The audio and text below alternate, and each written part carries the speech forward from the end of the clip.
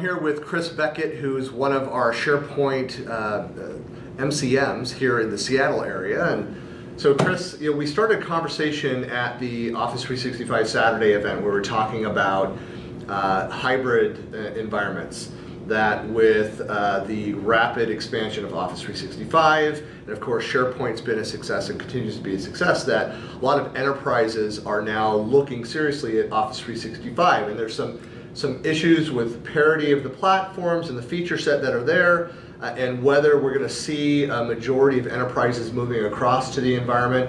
But I think we can get into the weeds on those kinds of discussions, but there's the reality is that there are a lot of enterprises and small to medium-sized businesses that will maintain both their old SharePoint on-premise solutions or cloud-based, but sure, on-prem, as well as the Office 365, and deal with the issues that are around that. So what are some of the issues that you deal with customers and partners that you talk to? Well, so Office 365 is a shared hosting provider, right? So it's got very limited customization capabilities, but there's also private cloud offerings. And so you're really dealing with a rich mix now of on-site managed services where you still own the hardware, it's still local, but you've licensed with an external provider to start managing your platform for you. You've got the moving it into a private cloud, and an Office 365, which would be a public shared hosting provider. You don't hear a lot about people talking about private cloud so much. I mean, when people talk about the cloud, I mean, when marketing efforts talk about moving to the cloud, sure, they're talking about these multi-tenant, hosted solutions like Office 365. Right. Whereas the reality is, at least at the enterprise, yep, and I'll be clear, that's most of what I work with my company and enterprise customers. Right. The private cloud is a completely different solution set than what we're talking about with the Office 365 solution. So it's all about organizations maturing up as technology and managed services improve. So private cloud, so if you're a large enterprise, you probably already invested in virtualization, and you probably already got managed data services. You probably already reorganized your IT. You've already got data center, managed data center through virtualization and those kinds of management tools. For organizations that don't have that yet, they're jumping over that phase and they're moving straight to private cloud. So they're not even bothering to deploy right now they've got scalability issues with their local on-prem, that maybe it's not as managed as well as they want to. And so now they're looking at, we could invest a lot more in on-prem and improving through virtualization and these kinds of tools, but that requires, evaluating vendors and moving systems. There's a lot of work just in upgrading from a physical infrastructure to virtualization. They're like, hey, why don't we just go private cloud and let somebody else manage it from the get-go? So, there's definitely, I think there is going to be a movement, particularly for companies that are upsizing or maturing. Private cloud is going to become more popular. And Office 365, of course, is going to be very popular as well. So the issue with, regardless of whether you're going private or whether you're going public shared hosting, right, the idea is you're going to need multiple environments, though, because public shared hosting offers low cost, better accessibility, etc. Private cloud, though, offers you better customization, more control, right? More ability to negotiate your SLA, right? When you go with something like Office 365, you're going to get the same SLA pretty much everyone else is. With a private cloud, you can negotiate around things like, specific requirements, security, compliance requirements, things like that. So, again, the whole idea is that organizations, it's not one size fits all. They've got different workloads. They've got different compliance and regulations they have to, conform to. They've got different mission criticality, different trust and security and reliability issues. And so, which I think is the core of it right there. Right. It's as you know, we've talked about it. Part of my background, I worked with a startup, over 10 years ago, 11 years ago now, that had a cloud-based collaboration platform in the supply chain manufacturing technology space. And so most of the issues, the concerns that people had are all the same issues and concerns that people have now. It's not changed. Right. But I mean, the other side of that is that the management of, and this was an issue that we didn't really address so much. We had a very limited offering in the scope of some of what's out there today.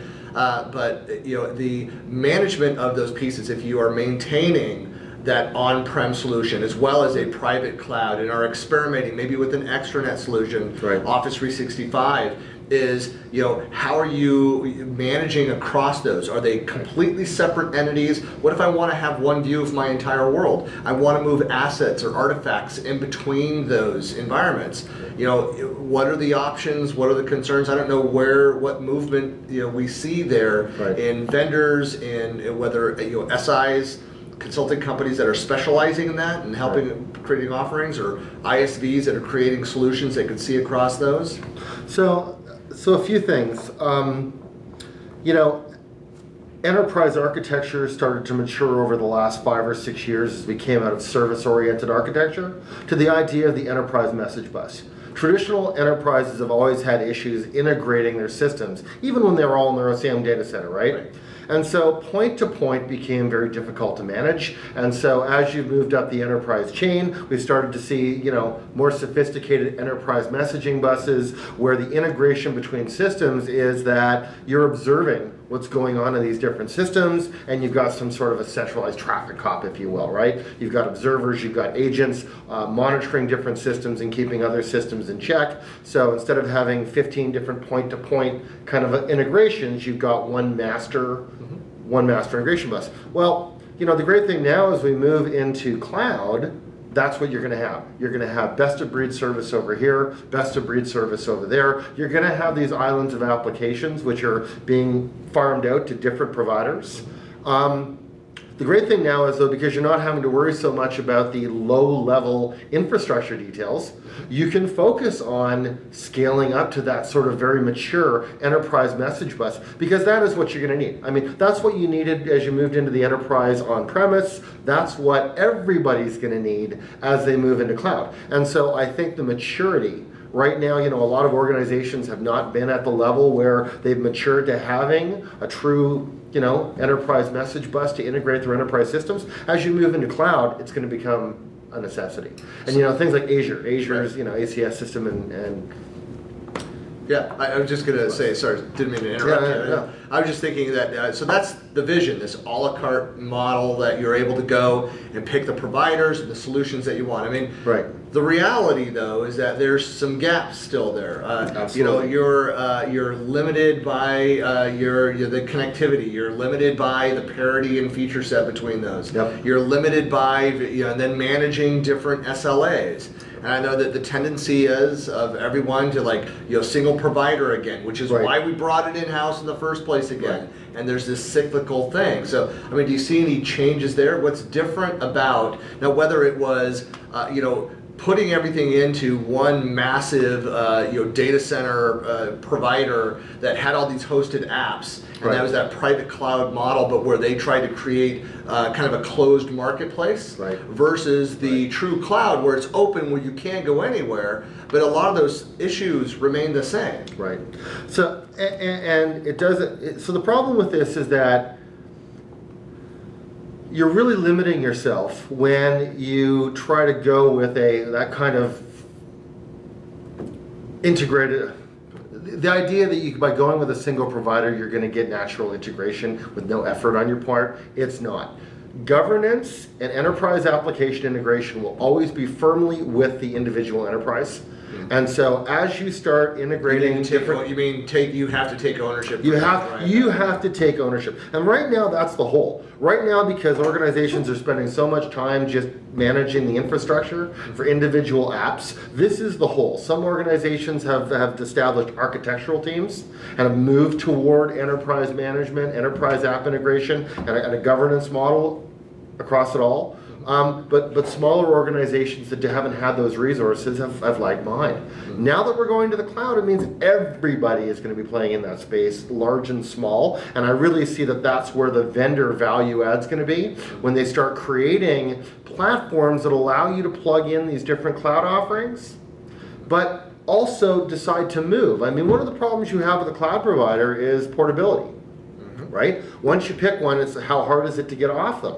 And as soon as you start doing point-to-point integration between cloud solutions, you are going to get a brittle enterprise architecture.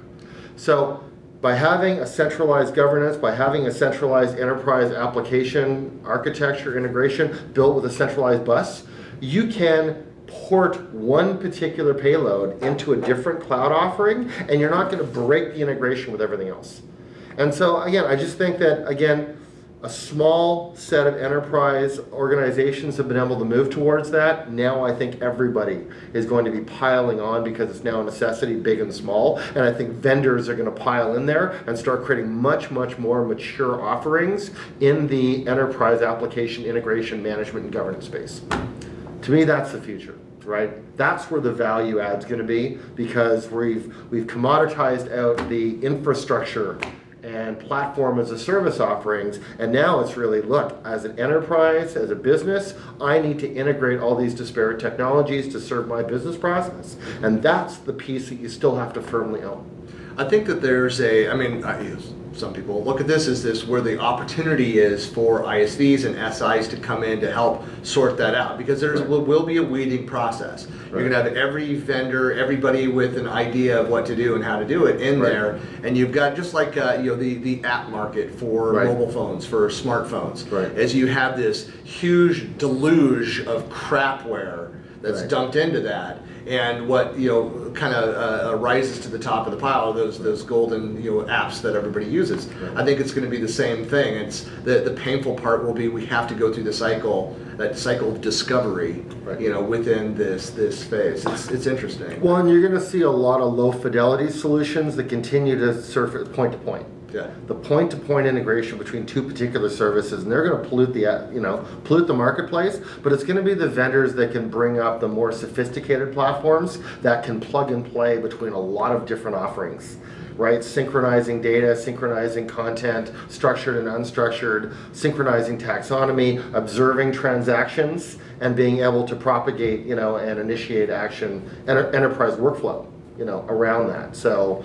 This has been a long time coming, but I think now it's going to become a capability that gets pushed down into mid and smaller businesses where they've never had that capability, that level of sophistication before.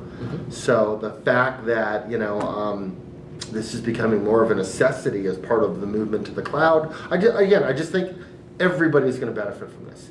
Everybody, traditionally it would be the larger enterprises that could only take advantage of that. What we see with the movement to commoditized cloud-based offerings, again, smaller companies are able to take advantage of higher capability. The same features.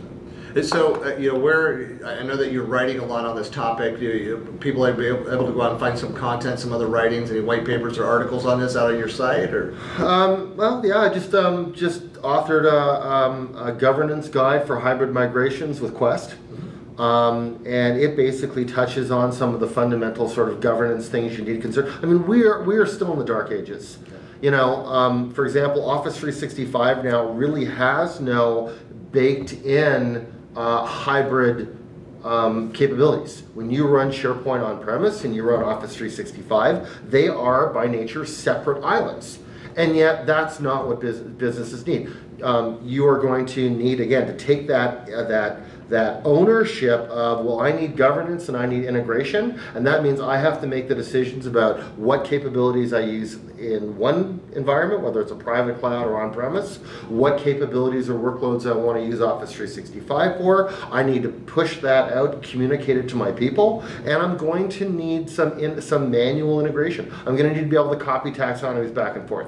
I'm going to need to be able to make sure from a compliance and data security that I've got policy being consistently applied in both environments, right? All of these things don't go away. Right. And so, again, I think in that space is where vendors are going to be filling in and building better tools that help you apply consistent policy and monitoring and governance and compliance across different offerings. But we are really at the beginning phases of that. Yeah, definitely agree on that. Well, thanks a lot for taking the time, and again, if you want to follow Chris, he's out SharePoint Bits, and it was where you blog as well. Yeah, blog.sharepointbits.com, and you can find me on Twitter, SharePoint Bits.